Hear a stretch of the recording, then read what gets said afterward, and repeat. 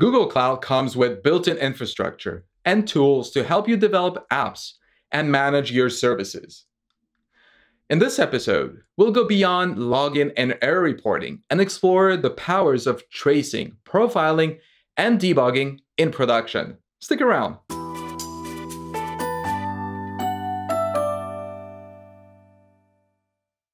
Google Cloud log tools are great, and I hope you didn't miss the previous episodes about cloud logging and error reporting. But when dealing with logs, it's easy to get lost looking for a needle in a haystack, especially when you're trying to determine where time is actually spent when your application is carrying out a particular task.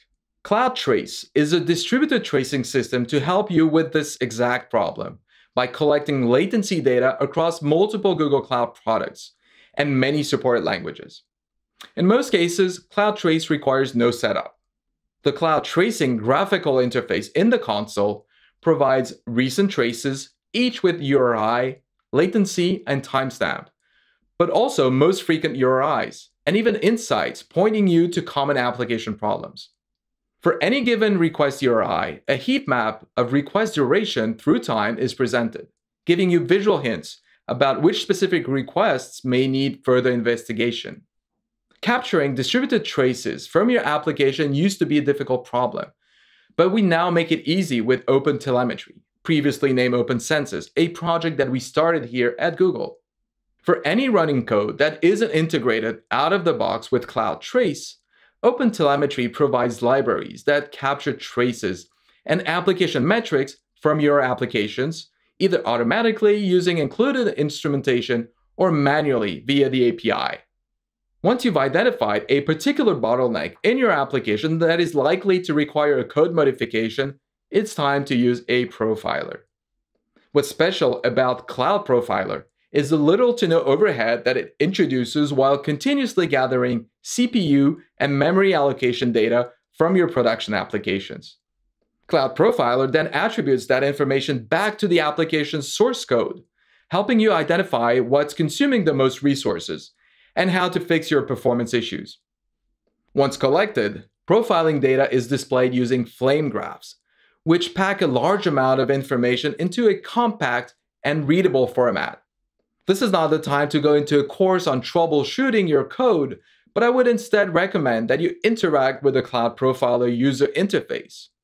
Click on the top functions list and find out which are the most expensive functions, and then click on one to enable the focus view. There may well be some low-hanging fruit waiting for you.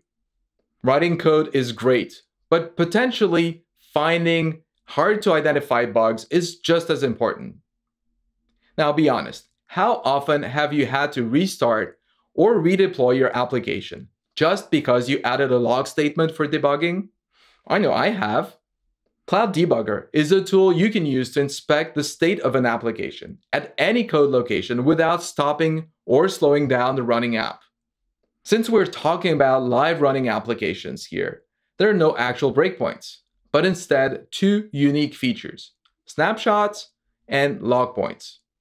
With snapshots, you can capture the call stack and inspect local variables, all without stopping or slowing down the app. With log points, you can inject logging statements without the need to restart the app. Creating a log point is a lot like creating a snapshot. Simply click on a given line in your code and each log point will operate just as a log statement that you write into your code manually. You can add free text, reference variables, and set the conditions for the log to be saved. Log points are written to your standard output, which means that you can use them with any logging backend. This is no conventional debugging tool. It's one that can help you troubleshoot hard to reproduce problems, so I can only strongly encourage you to look into it. With Cloud Trace, Profiler, and Debugger in your toolbox, you now have modern and powerful tools to diagnose and fix issues that may arise in your cloud apps, even in production.